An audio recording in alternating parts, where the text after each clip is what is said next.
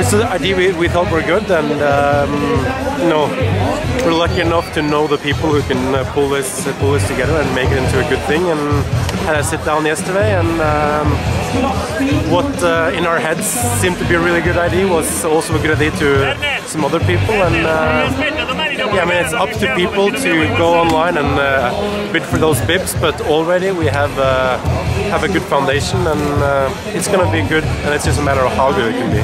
Yeah, and how good can it be if the word gets out and you know, everyone works together and hustles and you know, goes after this, because obviously it's needed. Yeah, no, definitely. I once sold the bib, but that was the bib that I got for winning the overall. That got auctioned off in New York this summer for $30,000. So I think it could get really good, but we'll just have to see. I mean, it's a great cause, obviously the best cause out there right now, and yeah, I hope people feel the same way about it. And just tell us about the process. If someone's out there, they do want to, you know, pay for your bib, or Paul Kofers or Bodie Millers, what do they have to do?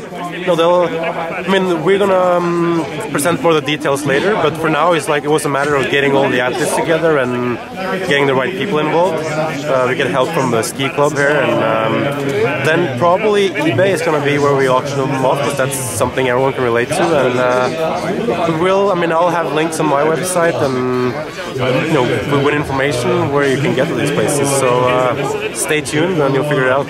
Last quick question: being a downhill racer, obviously goal setting is very important. Or you know, being a world-class athlete, have you guys talked about a goal to potentially raise here over the next few days or weeks, or however long it takes? Not really. It's I think it's also, I mean,